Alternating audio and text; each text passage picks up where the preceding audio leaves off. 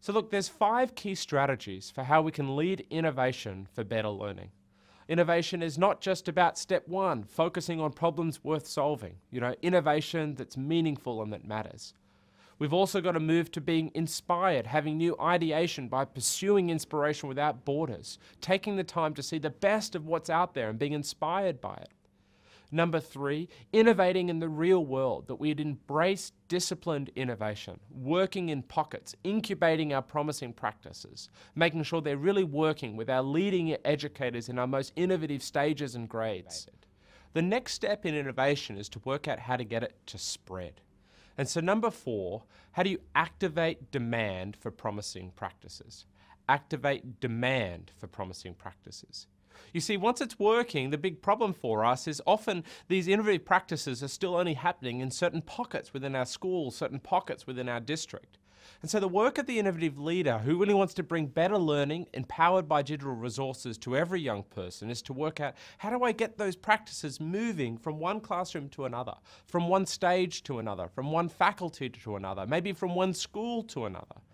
And here, I think what we learn from other sectors in innovation is that we should focus much more on the demand side than on the supply side. And by that I mean that teachers don't change their practice unless they actually demand this new practice, unless they see it as being better for them, better for their students, simpler, that it creates value for them and helps them really get out the end of the day, out of the door and think, I've got more energy and I had a bigger impact today. And so how do we really think about this? How do we ensure that we're activating this demand from teachers for promising practices?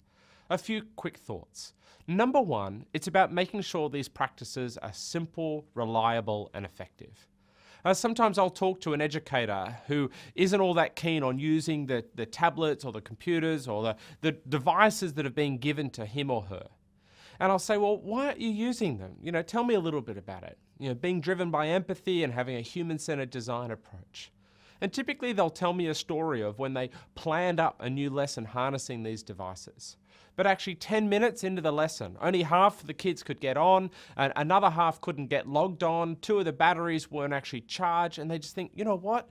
This is not reliable. We all know what it's like 10 minutes into a lesson. If we don't have structure, if we're not getting really moving into the content, moving into deeper learning. And rather in the end, he or she is typically trying to deal with behavior management and come up with half a lesson for the group who can't get online or who can't log on properly to do while the other ones carry on with the lesson that was originally planned. Look, maybe you haven't had that experience yet. But there's a lot of lack of reliability, actually, in some of the ways that we've set up this infrastructure.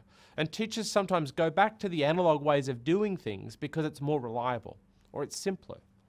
And so what we need to do is to think, well, actually, how do we activate the demand for teachers for these devices, these new approaches, by ensuring that the models we create, these promising practices, are really simple.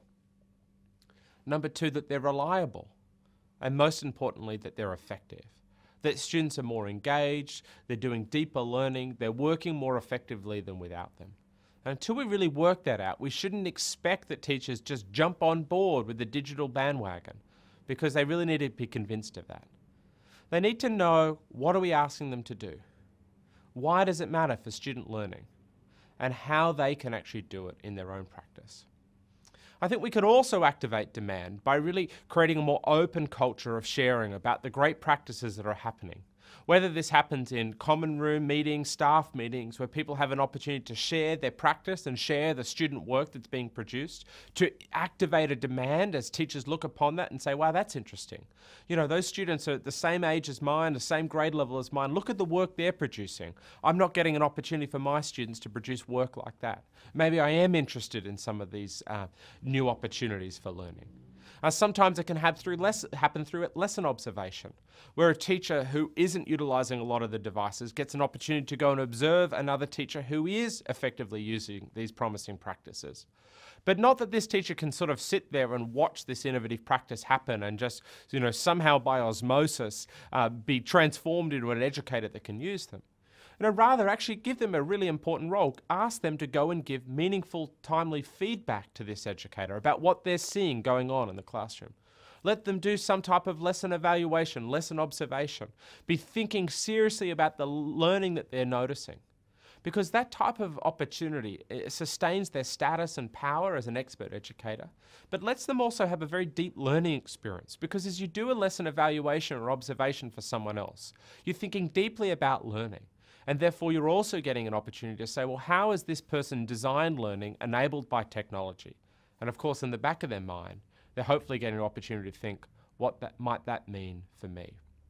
So the fourth stage of innovative thinkers and leaders is always about moving from those promising practices developed in stage 3, where you embrace disciplined innovation, and moving towards activating the demand for these promising practices.